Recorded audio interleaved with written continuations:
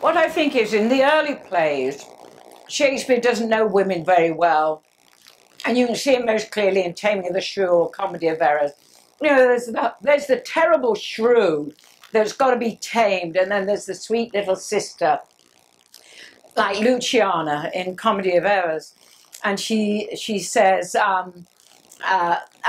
this is, Luciana it was based on a Roman play, but Luciana Shakespeare invented. And this is her longest speech in the play.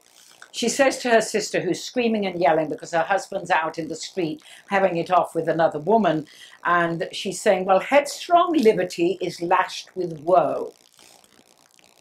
There's nothing situate under heaven's eye but hath his bound, in earth, in sea, in sky.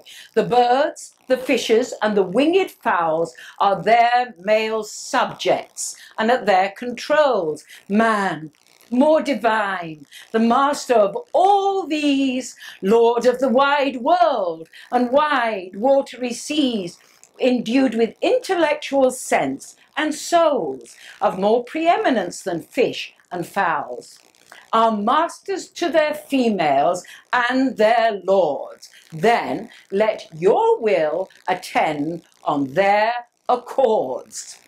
So there you have it, you see. You not only have man is master of everything, and we can see where that's got us with global warming.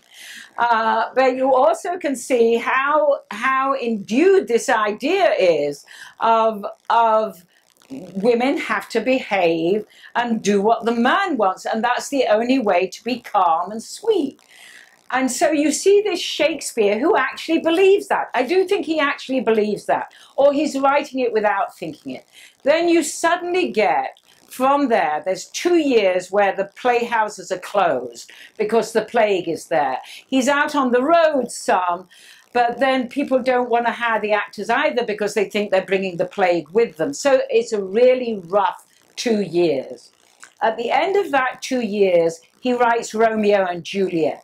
So you go from these sweet little things into this woman who is as sexually desirous as Romeo is, who is as brave as he is, who opposes her father, who is willing to take drugs to make it look as if she's dead, and then when she discovers Romeo's dead, will kill herself. An incredible picture of female passion, of commitment to an idea, the idea of unity in love, and this sexual spiritual merging, because they keep on calling each other their spiritual halves. So how do you get from this silly Luciana, oh, we've got to do what men tell us to do, into this woman, Juliet, who got equal billing, you know, is there? Well, my answer is that in that 2 years, Shakespeare fell in love. And when he was not on the road, he was creating an academy with many other intellectuals of the age, which was based on the academy Philip Sidney had, who was their great hero, who got killed in Zutphen.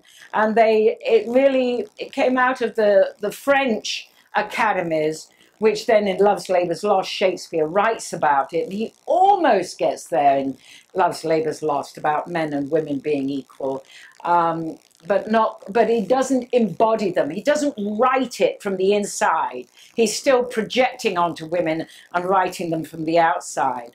So I think he falls in love, but who does he fall in love with? And I join with a lot of other people who are honing in on Amelia Bassano. And she was of Venetian Jewish, actually North African descent first.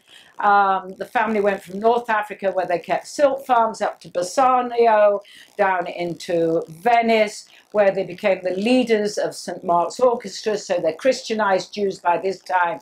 Henry VIII brings 5 brothers over, so the whole family, to create his orchestra. And she is the daughter of the youngest of those and comes from a very musical family and is herself a good musician. But then she also becomes the first published woman poet of the time. She's a real feminist, and she says, for God's sake, church, stop blaming us for Eve's sin.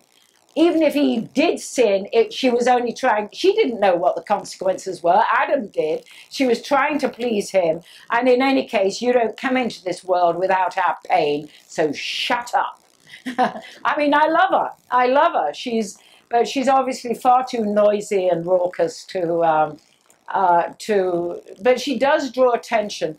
And the Countess of Pembroke, I think, was creating these circles. She's Philip Sidney's sister, and Shakespeare was a member of the Earl of Pembroke's troupe by this time. So I pull a lot of these stitches together. But once he started writing women from the inside, not the outside, there's no stopping him. He never goes back. He never projects upon women. It's not that he doesn't comment on how other people say women should be, but he never goes back, never ever goes back from his position. And really, by the time he gets to the end of his life, he's saying, look, guys, if you don't do what women say we should be doing, if we don't get in touch with our own feminine side and creative sides, because he says creativity, we're never going to get out of this massive killing and revenge killing. There's no way out unless we actually bring what are known as feminine attributes. But of course, both men and women have them. But unless we strengthen those, we're never going to get out of this map of violence. And so in the late plays, the daughters redeem the fathers. There's always a sin at the top of the play. But then a few good women and one good man has to stand with them in order to turn it around.